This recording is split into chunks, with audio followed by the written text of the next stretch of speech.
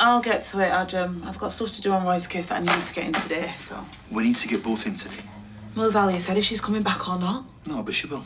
She's just dragging her feet so she gets a better deal. She loves being centre of attention. We need someone.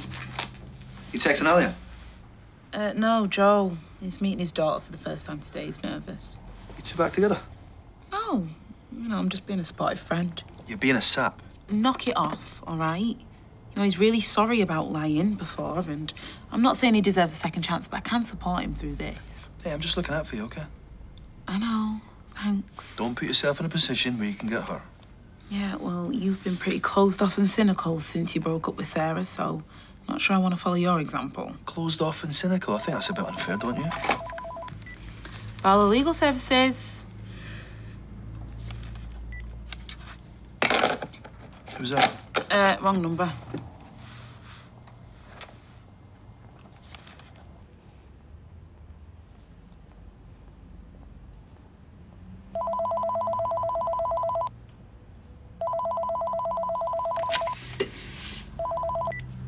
Legals. Right, you need to stop this, okay? Hey. Hiya, Joe. You all right? Oh, yeah, irritated client. Not what I can't handle. But still, you okay? Oh, and there's me thinking I had an impenetrable poker face. I'm still nervous about meeting Maeve. I'm more nervous than my first time at the Court of Appeal. Who was the judge? Lady Justice Vishnu. She tore me to pieces.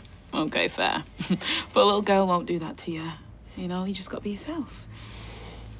Have you got time for a quick drink to calm my nerves before I go and meet Maeve and Emily? Yeah. I could murder a glass of red. What, and get done for being drunk and in charge of a minor? Sorry, I'm joking. What time do you have to see him? About 5. Okay, well, I've got a couple of jobs to do first, but I can catch up with you in a bit. Okay, cool. I'll see you later.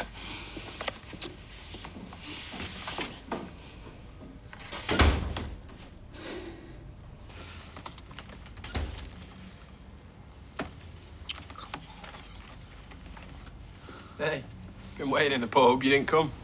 Sorry. It's been hectic here. Let me just finish this and I'll be right with you. It's all right. I need to go meet him now. It's no time.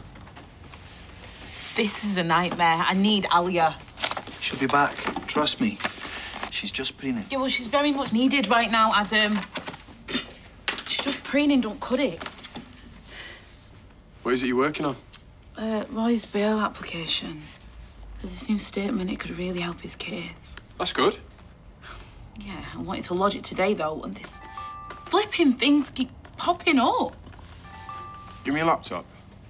Sure. Yeah. Right. Am I right to close your email? Well, I can do that. What the hell is this? No, don't read my emails. Wait. How long have you been receiving death threats? Some of those messages were absolutely vile. It's nothing. It's just a bunch of cowards hiding behind a keyboard. It's Roy. They won, and they can't reach him, so they're coming for me.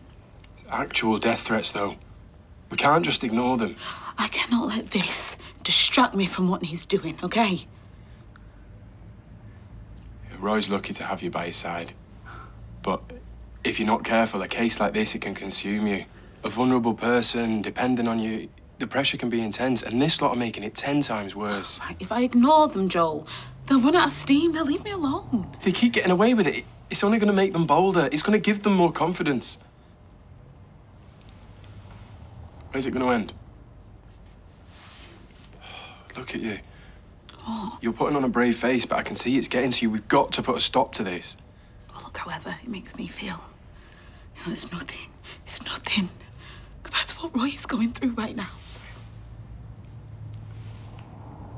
What if a friend or a client came to you and showed you something like this? What would you say to them? I'd tell them to go to the police. Exactly. So, are you going to go and stick your head back in the sand, or are you going to wise up and take your own advice?